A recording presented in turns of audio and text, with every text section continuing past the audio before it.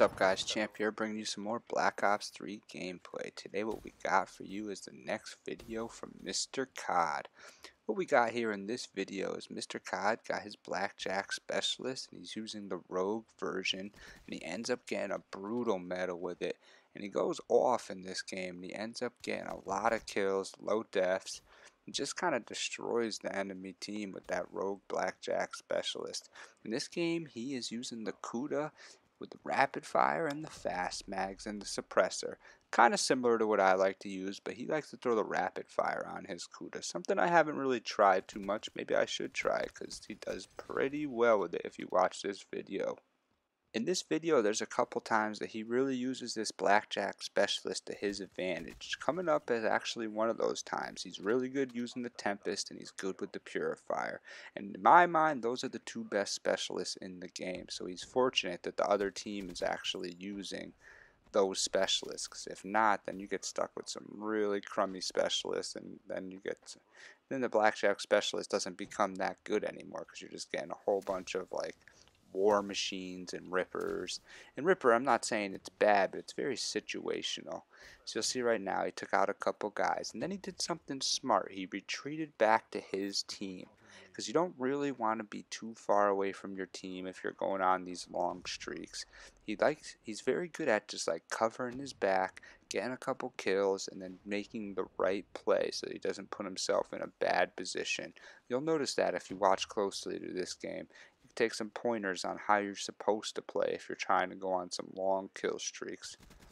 So I think by now everybody's kind of got the gist of how the blackjack character works. You get it for an hour, you get to choose either the rogue version or the gambler version, and I think you could swap back and forth. And within this hour, Mr. Cod was able to get 2 brutal medals. Yeah, he didn't get the nuclear, but he came close twice. Back to back almost. I think there was only a game in between these.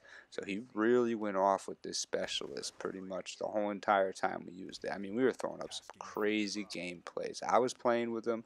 I also played in this game with him, and I played in the other game with him. I didn't do quite as well as him. I believe I got a relentless on both of those, just like a 20 streak.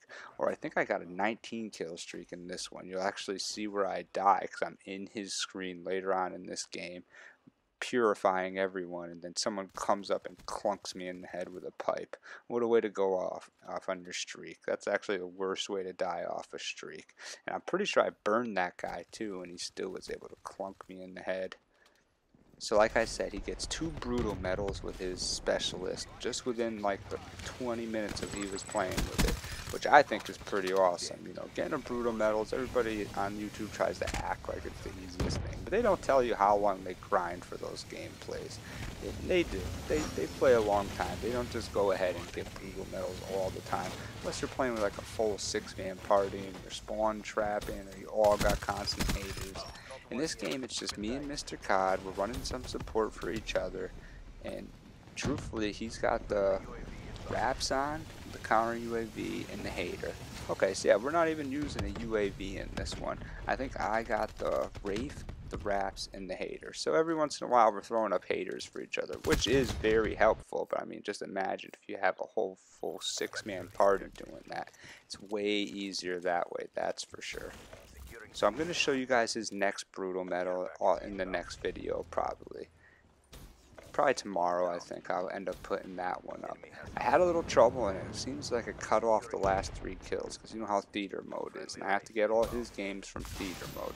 So I'm going to wait and see if he gets it that way on his account. And if he doesn't, then I'll just go under his name and I'll go into his account and get it. Because that game, he goes off with the war machine.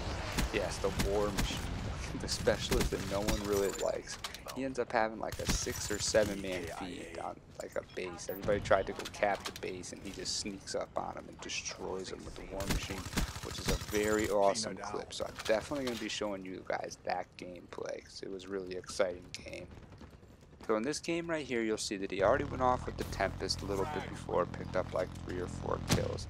Now he's going to run over to the base, and I mean, he's already streaking, so I wouldn't even think about going to B. But he's an objective player. He likes to play the objective. He tries to win. But I think he realized, you know, he's on a ruthless, so maybe he should get off that B flag.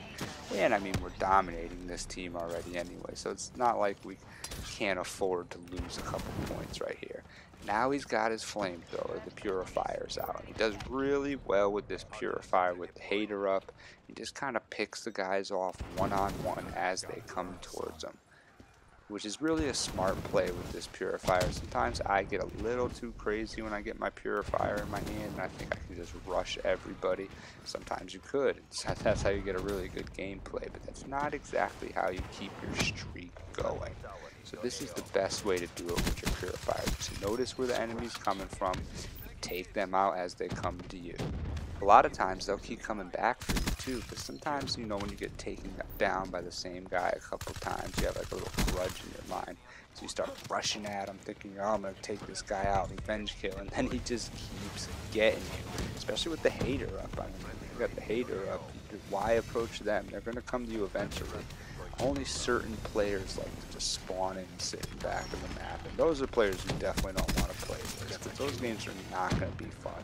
It's like they just accept defeat right off the bat, like, oh, I'm not dealing with it. So worried about their KDs, they just end up playing like little babies the whole entire game just to like try to scrounge together a semi-decent KD. And they usually end up getting messed up anyways, because you throw the Raps in or Raven and then it just starts wrecking them anyways. So we're coming up to that point where he's about to get that brutal medal, but he ends up getting into like kind of a sticky situation, caught in the air, too many people in front of him at once, and boom, gets taken down. But he does get that brutal medal, and he did it with using the rogue blackjack specialist, which I think is pretty good. You know, you only get it for an hour. So I think he had a heck of a game here and did really well with the time that he was given. So this game is coming to an end. He goes on another little 10-piece streak at the end here. But I hope you guys like what you saw, and if you did like what you see, hit the like button. And if you want to see more, subscribe to my channel at Champ Gaming. Plenty more from Mr. Cod coming up. Like I said, he's already got another brutal that he got earlier. I'm going to try to get the whole entire gameplay of that if I could.